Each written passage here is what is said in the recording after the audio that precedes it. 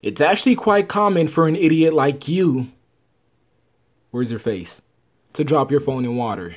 What's up guys, 𝐿𝐻𝐷 here from 𝐿𝐻𝐷, and today I'll be teaching you how to repair any water damaged phone. Now, your stupid ass, I mean, your smart self, you were sitting on the toilet. I'm not going to judge you. I'm not sure exactly what you were doing on that toilet, but keep it to yourself. Anyways, you were sitting on the toilet, correct? Yes. Browsing through Instagram, Facebook, Snapchat, whatever occasion may be. And all of a sudden, your phone drops in the water, aka the toilet bowl. Well, after you move aside the that you probably took, you want to grab the phone as quickly as possible and set it on a towel. Do not attempt to turn it on. What you want to do is run over to your local Walmart and grab 91 to about 98% rubbing alcohol. Next, grab a bowl and then pour the solution into that bowl. Just like this.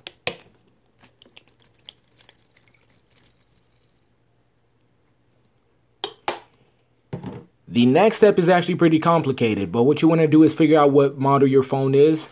For example, the name of this phone is the Samsung Galaxy S6 Edge Plus. Now, if you want to know what I did to the screen, you can watch this video here.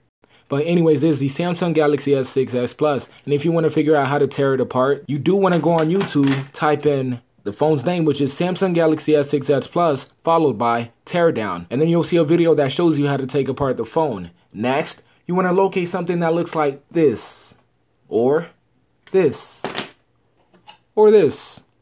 This is called the motherboard. It is the central processing unit of the phone. It is what processes all the information that comes in and out of the phone. What you want to do with the motherboard is put it in the solution carefully. Make sure it is completely submerged. This next step is pretty straightforward.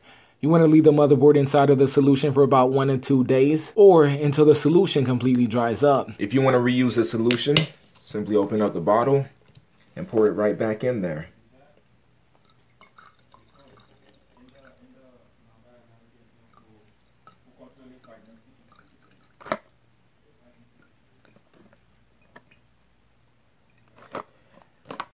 The isopropyl rubbing alcohol will absorb all the water inside of the small components that the rice method cannot get, because the rice method doesn't work. Let's be honest. How the hell is rice gonna absorb water through a physical phone?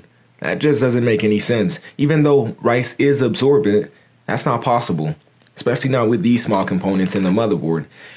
Isopropyl rubbing alcohol is liquid, so it is versatile. You can pretty much get into all the nooks and crannies of this motherboard and reach everything. That pretty much wraps it up for today, guys. Like this video and subscribe if it helped you in any ways. Anyways, guys, 𝐿𝐻𝐷 here from 𝐿𝐻𝐷, and I'm out. Peace.